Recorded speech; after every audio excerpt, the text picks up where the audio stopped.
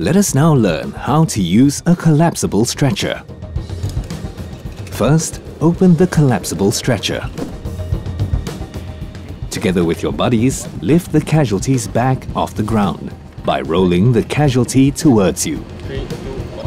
Give the command to gently lower the casualty onto the stretcher. Secure the casualty to the stretcher.